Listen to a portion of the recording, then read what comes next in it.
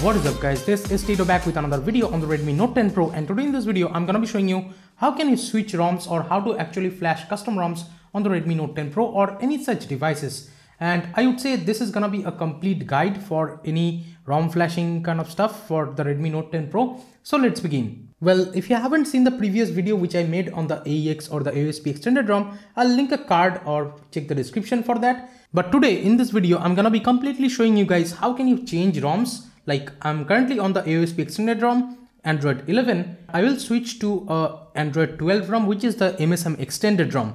I have already downloaded all those. Let me actually show you the ROM file.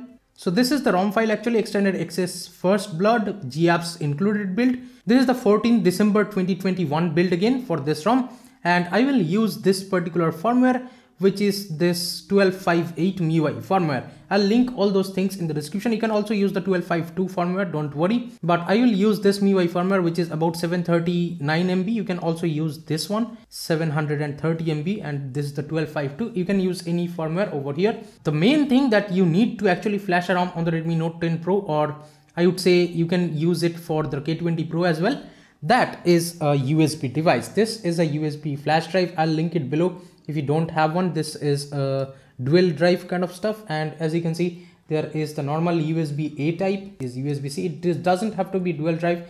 A normal pen drive should do. So on this particular drive, let me actually show you right here. So this is the SanDisk app, and over here, if I open the files, here if you're noticing, I have this particular firmware, and again we have the extended access first blood ROM over here. So I'll switch to this particular ROM. So how do you do that? Let me show you right now. So first things first, you reboot to the recovery, and you have to have TWRP recovery installed on your device. If you don't have it, you can check out the cards, or you can check out the description as well if you don't know how to actually flash the TWRP recovery. Yes, on that video I have flashed the Orange Fox recovery, but with that same method you can install the TWRP recovery. Right now let's just reboot to the recovery now. You can notice the TWRP version. This is the 3.6 official version of the TWRP recovery. So here it's asking me for the pin because this is an Android 11 ROM I'm on right now, and that actually supports decryption. So that's why I have to enter my lock screen pin. But if you're on an Android 12 ROM, you don't need these pin stuff. So I just entered my lock screen pin and I'll just hit right. So first things first, we need to format the data. So for that, you have to click on wipe, then format data and type yes. Before you do this, make sure you have backed up everything from your device, because everything in the internal storage will be wiped after this step. So right now I'm gonna hit right, and the formatting is done. And right now we need to do a reboot recovery. So I just clicked on reboot from here, and I'll just reboot the recovery. This rebooting recovery step is really important because otherwise it may not access the internal storage properly. So that's why the reboot recovery is necessary.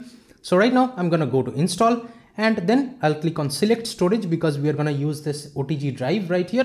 So I'll click on this USB OTG and press OK. After that, I'll just redirect to the folders where I have all the files. So first things first, we have this firmware file. We will flash these, and you don't need to wipe anything if you format data. So I just formatted the data, so I don't need to wipe anything. So first things first, I'll select this firmware file. And let's just click on this reboot after installation is complete. Then this is just the firmware which I have selected. As you can see, this file name right here. So right now we are going to click on add more zip. Then we are going to go back, and then we are going to select this extended access first blood, this particular ROM. So I'll just select that and just swipe to confirm flash. We don't need any other particular zip because I'm not going to flash Magisk or something like that. That's why I just flash this ROM file with the firmware file. And that's how you can flash a custom ROM on your device. And right now we just have to wait for the time being. So right now the flashing has completed. So we are just waiting for the device to reboot. So as you can see, we have the Redmi logo and it's rebooting. So right now, yes, you can remove the pen drive. Otherwise, do not remove the pen drive while the flashing is being done on the device. So the boot animation of the MSM extended ROM looks just amazing. And as you can see, we have successfully flashed the MSM extended ROM. This is just a setup wizard of the ROM. So I'll just select the language from right here. So it's giving me an Android 11 kind of setup wizard, not really sure why. Okay, so the volume panel looks like it's Android 12, but the setup wizard is actually looking like Android 11. I'm not really sure why. So this fingerprint scanner, after setting up, as you can see, this icon, it is looking like it's Android 12. Let's actually quickly look at the power menu. Yes, the power menu as well is of Android 12. So yep, we are into the home screen. Let's look at the quick setting panel. And as you can see, the quick setting panel is definitely looking like Android 12. Let's disable the heads up because I don't like that. You can click on edit, and of course you get plethora of quick setting panel options. As you can see, the ROM again already feeling like it's very smooth experience. And here if I go into the about section, as you can see, we have the MSM extended logo up top. Let's just disable the dark theme for the time being so that you guys can see it better. And as you can see, the MSM extended logo right there. Android version is Android 12. We get this clock, we make it on like this 12 o'clock, and you get the Android 12 kind of Easter egg. We have the phone specifications, then the device name and stuff. The extended version shows as XS First Blood official build. The maintainer name is Basarath. And the security patch is interestingly of December 5th, 2021. So that's great. And again, this is the 13th or 14th December build right here. Includes the GApps again. Let's just go back from here. Let's go into the system, and this is how it looks like. We have this device specific settings, and the deslimming you can enable from right here. And if you're noticing, we have these Mi Audio DRAC options. I'll just set it to Youth Edition for the time being. Let me go back. The high refresh rate option is there, and 120 Hz is selected right out of the box for me. And here in the settings panel on top, we get the extensions, and here we have all the customizations.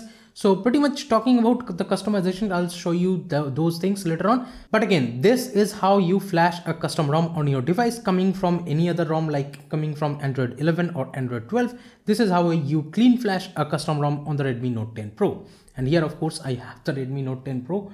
So yeah, this is how you flash a custom ROM. There you have it. And if you want to actually see the ROM's features and stuff, I'll make a complete review out of this one in the future. So do stay tuned for that. But right now I'm going to set up the ROM. So already it's downloading the apps in the background.